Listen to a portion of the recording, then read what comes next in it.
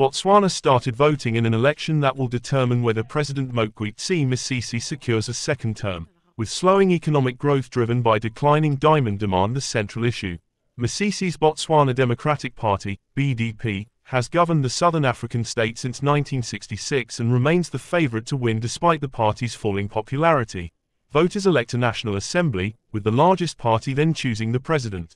The BDP faces a fragmented opposition with its biggest challenge coming from the Umbrella for Democratic Change, UDC, a coalition led by lawyer Duma Boko. Two other parties have put forward candidates for president. Voting started smoothly in the capital Gaborone, with long queues outside most polling stations. Over 1 million people are registered to vote in the country of some 2.3 million, according to the Electoral Commission. Economic issues have dominated the campaign. Although Botswana is one of the wealthiest countries per capita in sub-Saharan Africa, a decline in the global diamond market saw its economic growth forecast for 2024 slashed to 1%. Botswana is the world's top producer by value of diamonds and has struggled to diversify its economy.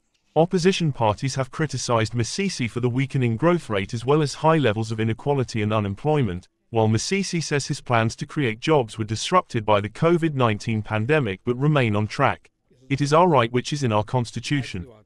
I encourage every Botswana who has legally registered to freely vote for the party of their choice.